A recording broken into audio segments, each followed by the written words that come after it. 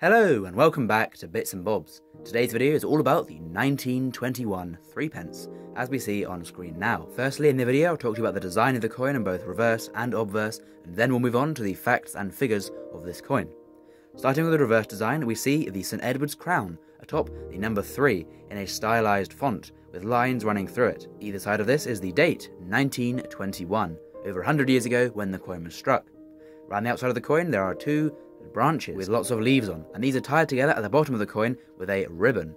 This design was first brought in the early 1820s, 100 years before this coin was struck, and the design stopped being used in 1927, a long-lived and loved design, the work of Jean-Baptiste Malin. Lastly, for the design, we can see around the very outside of the coin there are beading or teeth or milling on both sides around the rim to deter from clipping. Now, as you've seen, we've moved on to the obverse of the coin. The obverse was designed by Bertram McKennell, and the initials BM can be seen on the truncation of King George V's neck. George V is featured facing to the left and uncrowned. Around him is a legend in abbreviated Latin reading Georgivus V DG Brit Omn Rex FD Ind Imp. This translates to English as George V, by the grace of God, King of all the Britons, Defender of the Faith, and Emperor of India. Titles held by him, of course, at the time. Although this is a small coin, both sides have a lovely design with lovely details stamped onto the smaller blank of the coin. Now then, moving on to the facts and figures of the 1921 threepence. This coin was minted at the Tower Hill Mint in London, where the Royal Mint was based between 1810 and 1975. The coin is composed of 50% silver, with the other 50% being manganese. This is the second year that these coins would have been 50% silver, as before 1920 they would have all been 925 or sterling silver.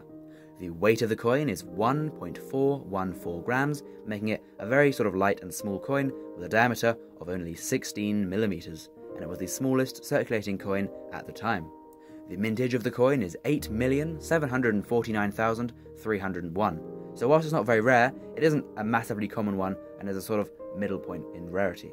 A threepence, if you didn't know, is of course worth 3 pence, but that is 1/4 of a shilling and 1/80th of a pound sterling back in the pre-decimal currency system.